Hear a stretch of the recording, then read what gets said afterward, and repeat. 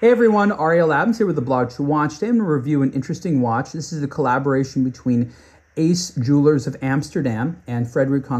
This is a version of their Highlife Worldtimer. It's called the Highlife Worldtimer Amsterdam because that's where Ace Jewelers is located. And the Worldtimer has been around for a couple of years now, but for me this is actually my favorite version of it because in addition to some color changes and a couple of little differences on the dial, this watch removes this pattern which you see on the center of many of the Highlife watches, which is sort of globe lines, like longitude and latitude lines, which I'm not actually that much of a fan of.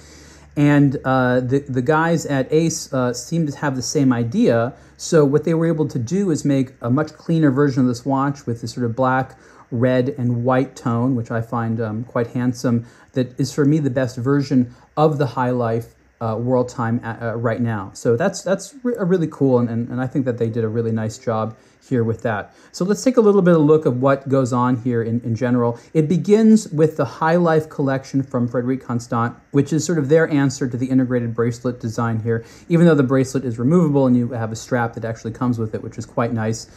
It's a 41 millimeter wide case.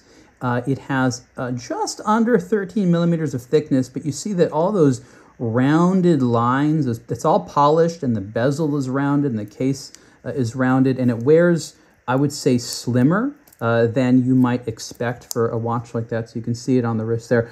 I've liked this a lot. I've worn it a fair amount. It's good looking, it gets compliments, but most importantly, it's very legible and comfortable and classy. The movement inside is produced by Frederique. You can see it through the case back there. It is their caliber FC718. It has a really nice presence there. You can see that skeletonized automatic rotor, nice level of decoration. There's one small quirk I want to point out, and before I do that, I have to explain what you're seeing on the dial here. So this is a Worldtimer with a date.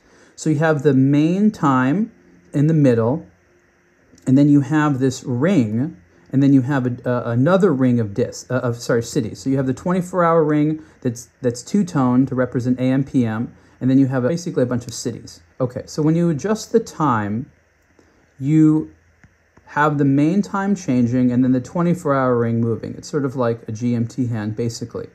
And then what you can do is you set the top portion to your local time where you are. Let's say you were in London, so then I would stop it at London there.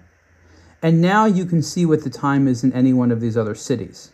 So if it's almost, be close to be about 10 o'clock there, then you can see here in Hong Kong, it's going to be just about 6 p.m. there. So that's basically how the Worldtimer function works. However, there's a date dial here, and that date dial covers up some of the cities in the bottom here. So if you want to read the time at exactly underneath here, you can't really do it. I guess you could guesstimate it and sort of approximate it, but this date dial is attractive and looks nice on there, but it does obstruct that view. So I guess it's a bit of a trade-off, and frankly speaking, I don't know how many people actually rely on this. Your phone can tell you these things right away. So it's an aesthetic thing. But I thought that was very interesting. I would have maybe made that disc more transparent there, put a sapphire disc or something like that. Maybe that would increase the cost. But I just thought that was interesting. You can't quite see that as easily. Maybe I'm misreading it. Maybe I'm stupid. I've been known to do that from time to time where I miss something like that. But I really looked at this a lot. I've worn it a lot, and I guess it just obstructs it. But it looks cool. So there's that. And as a Worldtimer, it is pretty affordably priced because these, in the Patek region can be very, very, very expensive.